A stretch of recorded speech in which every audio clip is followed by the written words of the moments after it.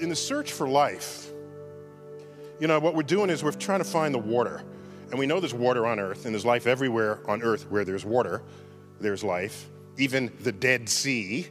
The fact that it's called the Dead Sea is an example of what you say when you don't have a microscope. So we know that water is here. It's a thing. So it's part of matter.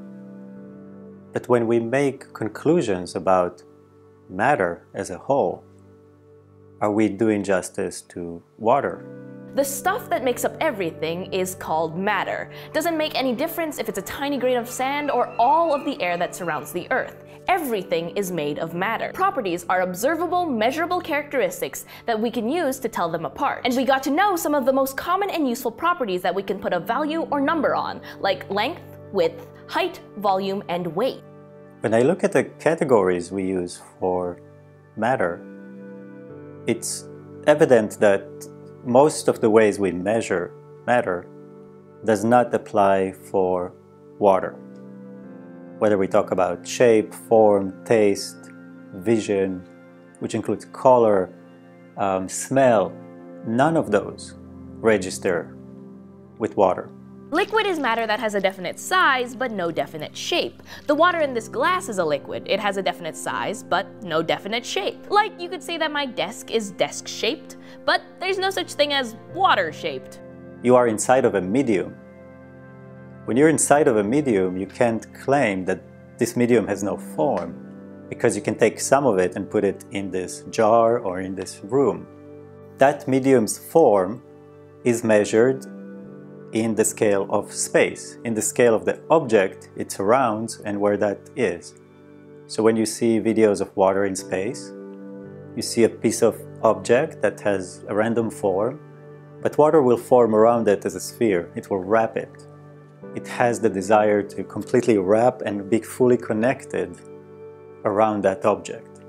Yes, some materials aren't so easily lumped into just one state of matter. These unusual materials can actually act like multiple states of matter. Neat, right? Want to meet just such a material? Then let me introduce you to non-Newtonian fluids. So while we categorize water with sand and the rest of the elements, the rest of matter and stuff, we find so many new states of water. Beyond the three states we already described, we find new characters of water that are non-Newtonian, that defy our laws of physics and science. And we just give each one of those moments a name. It's one-off. It's a little miracle within science that we can't explain. So water is still kind of mysterious, and there's probably a lot more to learn about it. I mean, only recently have scientists learned how it's even able to conduct electricity, or the fact that forcing it through tiny nanotubes changes its boiling and freezing points. Even though it's all around us and inside of us, that's no reason to take water for granted. My main question is why water is not a non-Newtonian liquid. There are two different types of fluids, Newtonian and non-Newtonian. Newtonian fluids are what you may be most familiar with. For example, water, milk, and oil are all Newtonian fluids. We have water. That's a basic composition that we have found on this planet. Let's assume that it's a composition. But then we add things to water. We get a lot of different results. So for Newtonian fluids, changing the force you apply to the fluid, such as gently slapping it or hitting it, will not change its viscosity.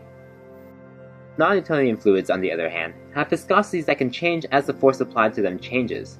Like earlier, it behaves differently when you apply a lot of force than when you apply a little bit of force.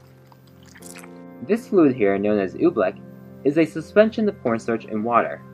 We get a lot of different results. Yet we give each one of them a name, and then we attach the results to that name.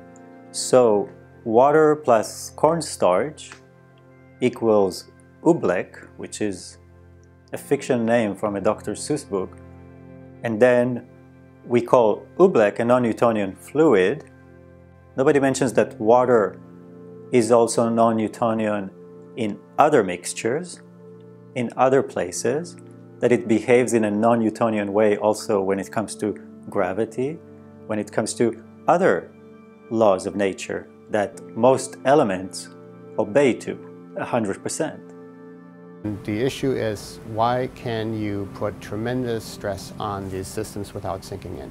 These are very, very simple systems, just solids and liquids, fine particles. They behave unlike anything you might expect from an ordinary solid or from ordinary liquid. You see it feels really liquid-like, but then if I pull on it, something new happens, right?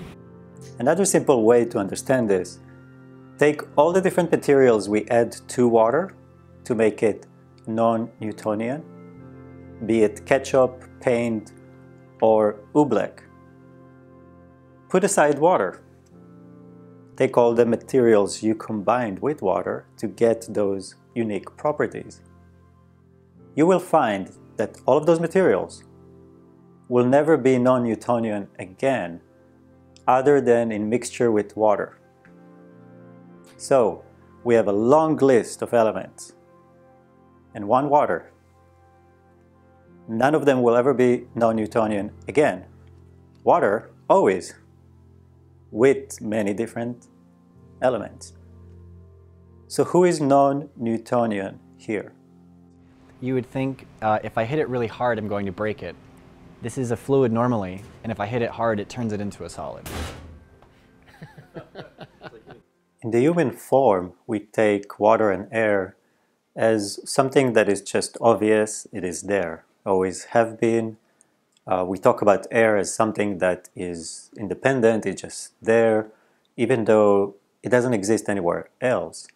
So all of our life support systems are either water or byproducts of water.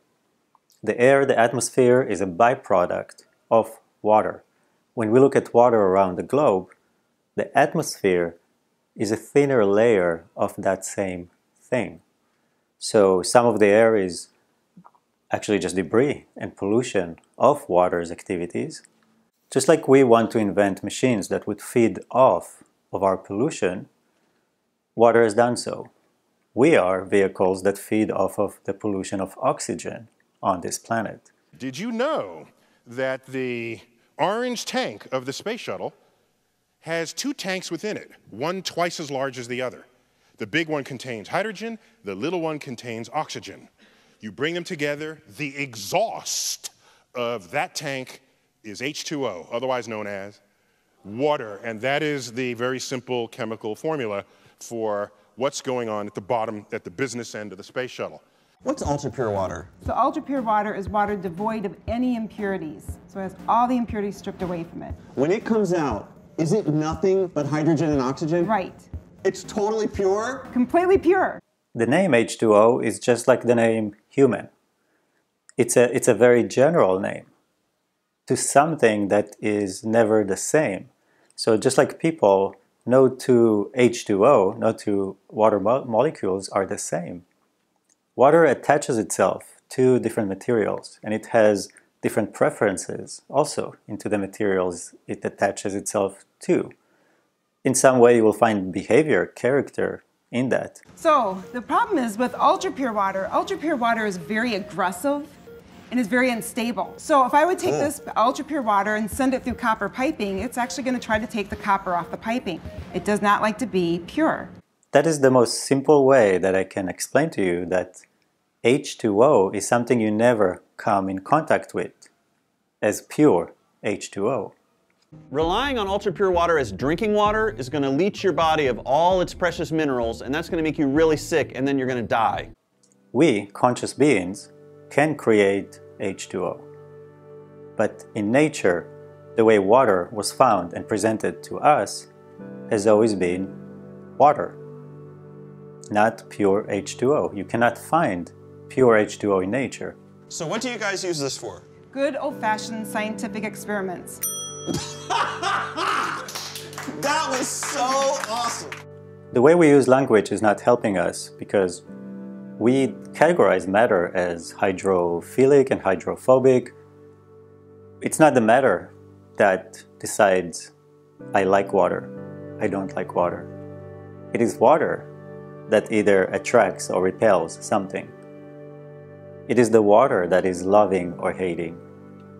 We keep looking at different mixtures of water with other elements, and we give them new categories. While it's very clear that water is the one changing states, water is the one that is the most flexible and transformative depending on what you mix in it,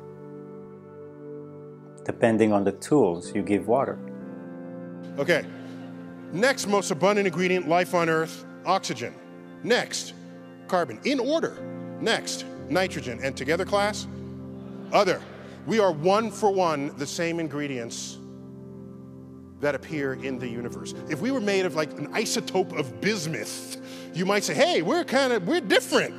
We got something different going on down here. Excuse me, we are the same as the universe. And these elements are forged in the centers of stars. We oversimplify in a way that is not in line with reality, because we claim hydrogen, oxygen, that's it. We don't need to say water. So if in every instance that nature suddenly behaved differently than we expected to, water was present there in every instance. Yet we don't isolate water as the element that allowed that to happen. We see it as the mixture of things. Most of those mixtures were artificially made by consciousness. Most of the liquids we describe here are either man-made or water-made. Be it a tomato, ketchup, oobleck, cornstarch, all of those things. Paint, however you look at it, we're talking about byproducts of water, which existed from day one. We did not make water. The water we found on this planet was here, as is, and on other planets, exactly the same. Mars, Europa, one of the moons of Jupiter, exoplanets. So our search for life is driven by the search for water. Europa is one of the moons of Jupiter, where we're pretty sure there's an ocean, a liquid ocean of water beneath a frozen surface. So on day one on this planet, there were two things: water and rock.